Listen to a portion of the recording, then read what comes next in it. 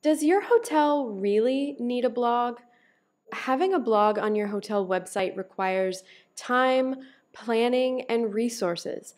From coming up with good ideas and writing content to sharing it and actually tracking results. In this video, I'm going to take you through a few reasons why having a hotel blog is a good idea and how to know when it's not going to be worth the effort. Quick intro time. My name's Jenn and I'm a hotel copywriter on a mission to help hoteliers like you recover more business by getting more eyeballs on your website and more direct bookings from your guests. If you want to learn about content and marketing for hotels, make sure to hit the subscribe button below. Okay, let's start with the positive. Here are a few reasons why you should consider having a blog on your hotel website. Reason number 1. Blogging keeps your hotel website fresh and relevant. Blogging is hands down one of the best things you can do for SEO. There are many different factors that Google looks at when deciding what pages to rank on page 1. Things like quality, relevance, and recency or freshness. You're not going to go around updating your rooms page every month, right? Unless you've just renovated, that content doesn't need to change very often. But Google doesn't really favor stagnant websites that are just sitting there, outdated and ignored. Blogging, by nature, means publishing new content with some level of consistency. And really, you can decide on a schedule that works for you. Whether that's twice a week or once a month, it's still helpful as long as you're being consistent. Blogging is also a great way to create super relevant content. Because again, by nature, blogging tends to be a little more long form than a simple rooms or meeting page. You have a bit more creative freedom to go into more detail about a topic, meaning that page is going to be so much more relevant to what the searcher was actually looking for. Speaking of the searcher, the second reason your hotel should have a blog is that blogging helps you reach the right audience. The best hotel blog content helps potential guests find the answers they need about your destination or property. And spoiler alert, that's all Google wants to do. Help people find the best answer or solution to their question or problem. Think about how you find new products or services, or book a hotel room. Most of us start by searching on Google. First for really broad or general terms like New York hotel, and then for more increasingly specific keywords like luxury New York hotel near Times Square. If you've already read my guide to finding the right keywords for your hotel, you're way ahead of the game. If not, I'll link to that blog post in the description below. When you're doing keyword research for your hotel, you're often going to see opportunities that don't quite fit for a regular page on your website. These are content gaps that a new blog post might be able to fill. If you provide your potential guests with all the relevant information they need to make their booking decision, they won't have to turn to the OTAs.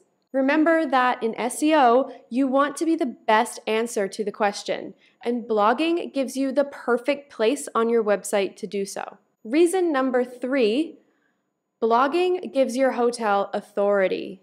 One of the best reasons to have a hotel blog is to showcase your local knowledge. Use your blog to connect readers to exclusive local tips and insights from your team. Your concierge, your restaurant manager, your hotel management, your guest relations coordinator, really anyone willing to contribute. Likewise, you should always tailor your blog to the audience you want to reach. If your hotel relies on corporate business, you could publish content targeting meeting planners. What are their pain points and how can your hotel address them? What are the latest meeting trends? What do your clients need to know about planning a meeting or event right now? Hotel blogging can help position your property's sales or event managers as the industry experts. This is just one way to build trust and authority with potential clients. And when I say blogging gives you authority, I also mean with Google. Hotel blogs help you grow brand awareness, which is especially important for independent hotels and boutique hotels that don't necessarily have a strong chain brand behind them. Now, there are many different ranking factors, and off-page signals used by search engines to decide who gets to be on page 1. When you create useful, helpful content, you're more likely to get shared and linked to by other websites, and that signals to Google that you're a trustworthy, credible source. You know what the heck you're talking about. By the way, if you're brand new to the world of search engine optimization, a good place to get started is this video with 8 simple SEO tips for hotels. I've also written a ton of useful articles on hotel SEO for my own blog, which I've linked for you in the description below. The last reason I think your hotel should have a blog, number 4, is that blogging powers every other marketing channel.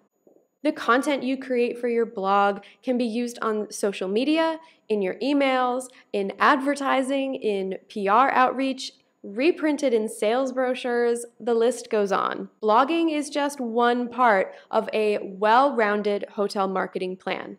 But try to think of it as a means of connecting all those other channels back to your website. Because at the end of the day, brand awareness is great and all, but you need to get people on your website if they're going to book direct, and blogging is one of the best ways to do it. Okay, so we've covered what I think are 4 great reasons your hotel should have a blog, but let's be real, you've got a lot on your plate already, and there are some good reasons not to add blogging to your to-do list. The first reason not to have a hotel blog is this: you don't have any other active marketing channels. There is no point in writing a blog if you're not going to show it to anybody.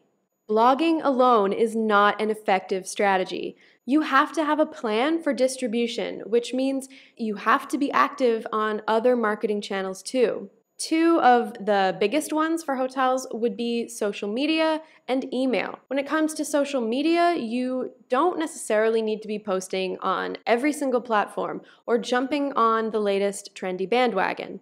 Being active and consistent on just 1 or 2 social platforms can actually be more effective.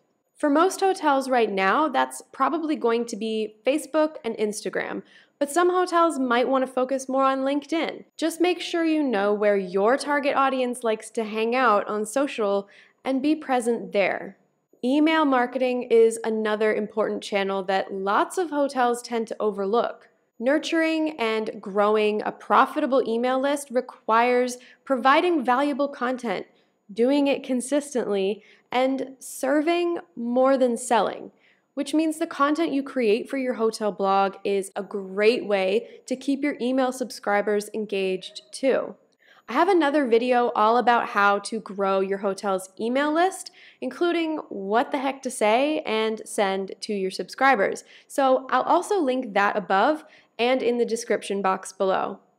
The other big reason not every hotel should have a blog is that you don't have the resources. This one is probably the main reason many hotels don't have a blog. Now more than ever, hotel marketing departments are stretched very thin.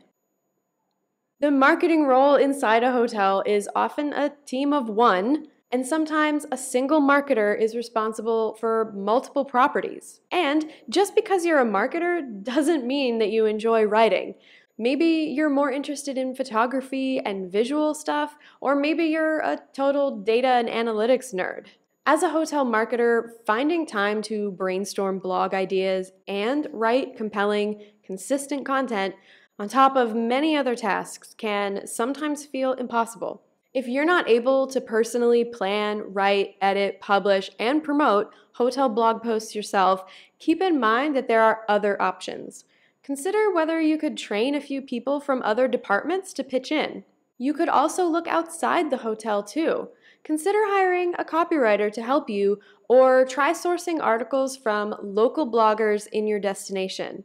You could also make guest blogging part of your influencer marketing strategy. If you do want to DIY, here are a few helpful resources to get you started. In the description below, I'm linking to another article with 101 blog post ideas specifically for hotels, so make sure to check that out if you're looking for some ideas. One of my favorite free tools is Answer the Public. You can type in your city name or destination, hit enter, and get a ton of relevant questions that people are searching for. You can also go straight to the source. Go to Google and, again, start typing your city name or destination and see what popular searches start coming up in the autofill. Free tools can help you find ideas, but I strongly recommend investing in a proper keyword research tool to be more strategic. You want to make sure that you're creating content that a good amount of people are actually searching for to make all of this effort worth your while. Remember, you don't own your social media followers, so what happens if those platforms suddenly went away? What happens on your own hotel website is way more important. So if you've been thinking about adding a blog to your hotel website, I hope this video helped you weigh the pros and cons. Let me know in the comments below if I convinced you either way. Don't forget to grab a free copy of my hotel SEO checklist from the description box. And if you liked this video, feel free to hit that like button and subscribe for more hotel marketing tips.